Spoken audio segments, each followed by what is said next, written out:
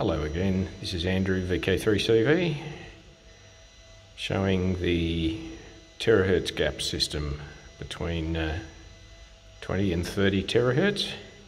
Here's our demodulator. Range at the moment is 27 meters from transmit to receive. There's our receiver, receiving a nice steady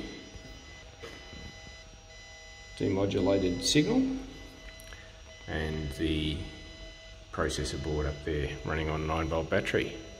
We'll just go and have a look at the transmitter, which is down here. This is the longest range test we've done to date, using a black body radiation source with an amplitude modulator, which is a rotating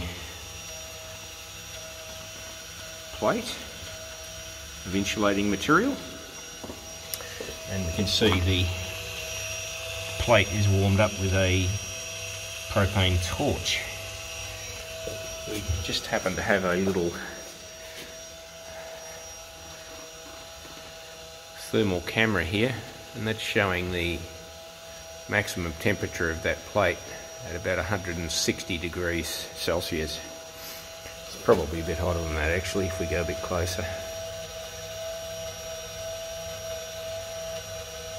Yeah, it's showing about 170 degrees. We're not quite modulating the right part of the plate either. We're modulating down in a corner that isn't as hot as the other one. So there we have it, another successful test of the system in the terahertz gap between 25 and 30 terahertz.